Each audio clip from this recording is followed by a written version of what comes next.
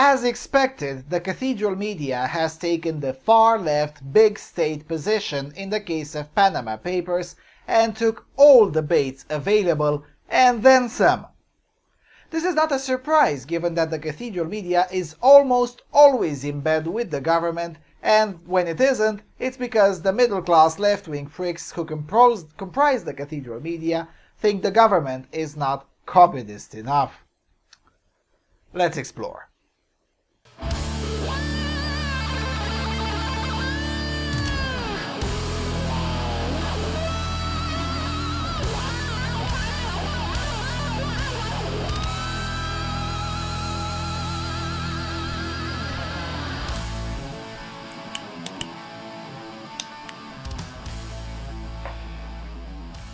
Hello everyone, and welcome to another episode of Freedom Alternative Research and Analysis.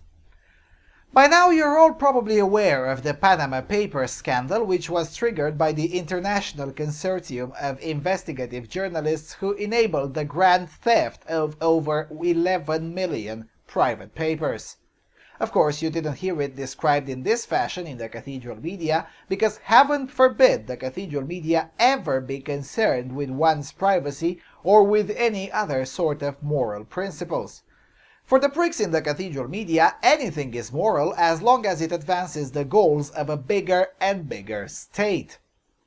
But going beyond the hypocrisy of the media and the governments who seem very little concerned over this act of grand theft, whilst at the same time being very concerned when the exact same thing is done by people like Snowden or Manning. So going beyond this little hypocrisy, let's look a little bit at the results. What did we learn from the Panama Papers? That Putin is corrupt and the officials around him are also corrupt oligarchs? Really? We needed a massive leak to learn this? What else did we learn? That David Cameron's father had offshore firms? I knew that 10 years ago and I'm not even British. What else? Oh, we learned that Chinese upper echelon party members also had cash hidden.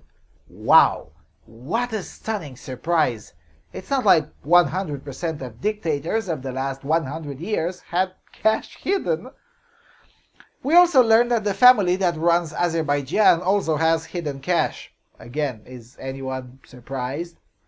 You see where I'm going with this? The actual things revealed were mostly things we already knew. Heck, some of the individuals targeted were already blacklisted in the United States because of money laundering. So it was already known and proven information, even without this gross breach of privacy. Just like in the case of WikiLeaks, this particular leak will eventually harm innocent, discreet individuals and will not harm those that it should harm. Because let me be clear on this. The politicians should not have the same standard as we, the plebs. The politicians should be the first to live under the rules they themselves created. When you see politicians dodging the rules they themselves created, then the discussion should start on whether those rules are really such a fabulous idea to begin with, if even those who write them cannot bear them. But instead of that, the cathedral media frames it in fundamentally Marxist terms, as a class struggle, as an us versus the wealthy team, when in reality that's not exactly the case. In fact, it's usually not the case at all. Look, the reason tax havens exist is because tax hells do exist. If it weren't for tax hells, then tax havens would have no reason to exist at all. The existence of tax havens is perhaps one of the few limitations on politicians on how much they will tax. Every politician knows that if he raises taxes too much, then people will move their assets somewhere else to greener pastures. Or maybe I should say every politician should know that, because clearly François Hollande hasn't got the memo and is now shocked that the most productive individuals are leaving France in droves. This status quo is called fiscal competition, in which states compete with each other for attracting capital. It's not a perfect system by any means, but it sure is superior to the globalist one-world government worldview.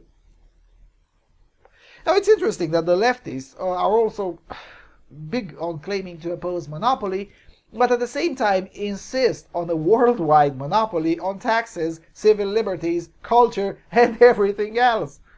But then again, consistency is not the lefties' strong point. On the other hand, I like to argue consistently. Why should the state be allowed to keep secrets from the rest of us, and we shouldn't? As long as the state is allowed to keep secrets, then so should we. And as long as there is fiscal competition, there will always be checks and balances whenever one or more governments decide to go full Macintosh on the rest of us. Because ultimately, you can't have your cake and eat it too. You can't have big government and freedom. You have to pick one.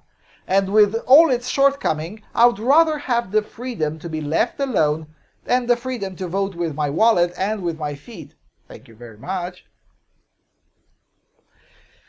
One of the main arguments for bigger and bigger control over tax havens forwarded by the usual suspect is the fact that terrorists and other corrupt officials hide their money there. Well, that is true up to a point. Most of the terrorists of the world actually don't hide their money in tax havens. In fact, the top 10 countries that are at the highest risk of financing terrorism or facilitating money laundering are, in this order, Iran, Afghanistan, Tajikistan, Guinea-Bissau, Mali, Cambodia, Mozambique, Uganda, Swaziland, and Myanmar. Do you see any tax haven on this list? Panama is only the 23rd, Seychelles Islands is the 43rd, Luxembourg is the 71st, and the most popular tax haven at the moment, Hong Kong, is barely the 87th. Fun fact, Hong Kong is less likely to be used for financing terrorism than Greece, Japan, India, China, Brazil, or Russia. And Hong Kong is also equally likely to be used for financing terrorism with Switzerland. Also, the United States is more likely to be used for financing terrorism than Qatar and Uzbekistan. Are you going to tell me that Qatar and Uzbekistan are these fabulous, equitable paradises on earth where everyone pays their fair share? Because that's exactly what the media implies. That countries with lower taxes are some dubious hellholes and that the world would be better off if they were invaded and their sovereignty destroyed so the socialists can loot whatever wealth is being hidden there. By that standard, let's invade India. Now, how much sense does that make? Arguing for the abolition of tax havens, or the fiscal paradises, because some terrorists hid their cash there, shows the level of intellectual bankruptcy in those who make such an argument, or a complete and utter disdain for basic freedoms, whichever comes first. Tax havens are overwhelmingly used by honest people who are sick and tired of being robbed by the maximal state in their countries of origin. Yes, criminals use tax havens too, but you know what? The same is true for everything else. Criminals use cars as well. They also use private homes to hide their crimes. How about we ban those too? After all, if we ban cars, then bank robberies would happen a lot less frequently since robbers could no longer run fast from the crime scene. Not to mention it would advance the preservation of the environment. See what I did there? Also, if we ban private homes and everyone would be assigned the home by the state, and if we introduce surveillance so the government always knows who visits who at any moment, then there would be no longer possible to hide terrorists in private homes. You see where I'm going with this?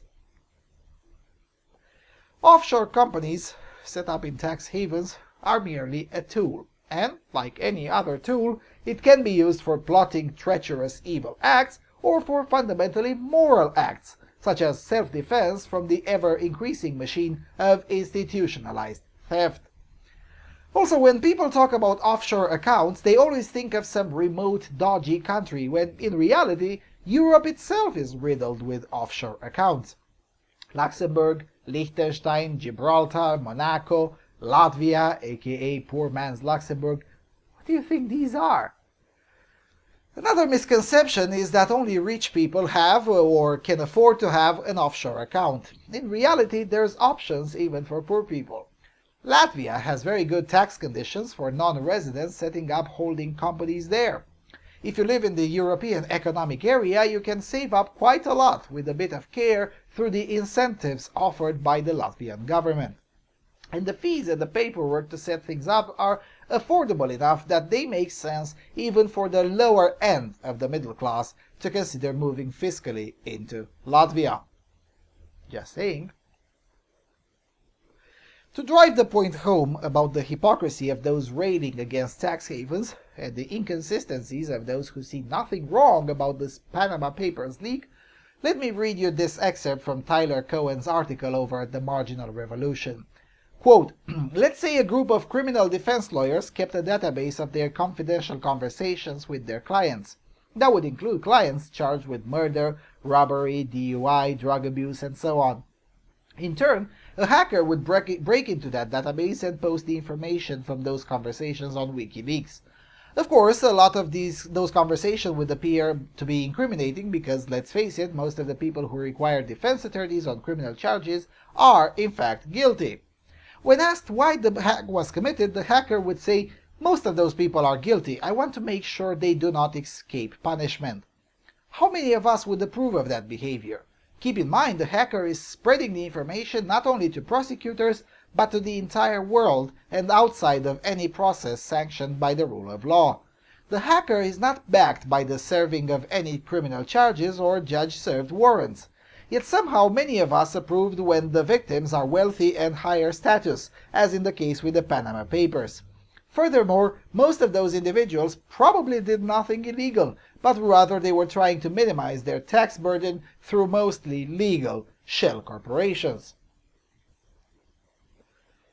That's really all there is to it.